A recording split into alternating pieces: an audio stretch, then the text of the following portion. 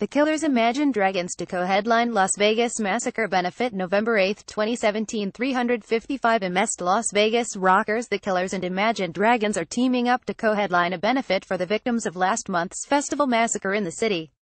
Almost 60 people were shot and killed when a gunman opened fire at the open-air Route 91 Harvest Festival, and now the city's most famous bands are joining forces to remember the dead. The two bands will be joined by soul trio W.e.n.n and Las Vegas-based entertainers David Copperfield and Penn and Teller for the T-Mobile Arena concert on the 1st of December, the 2-month anniversary of the massacre. Proceeds will benefit the Las Vegas Victims Fund. The Killers star Brandon Flowers was flying home to Las Vegas when he checked out the city's famous strip from his plane window hours before chaos erupted.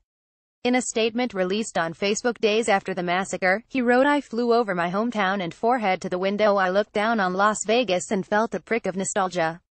I thought about my mother buried below, I thought about my friends in Henderson, and I even traced Flamingo Road down to where it meets the 95 and pinpointed my high school, Chaparral.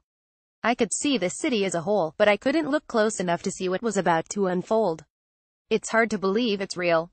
My prayers go out to those whose lives were taken and to everyone else affected by this nightmare." He added, "My heart swells when I hear the stories of people putting their lives on the line to help each other, defying the stereotypes of what people say Las Vegas is all about.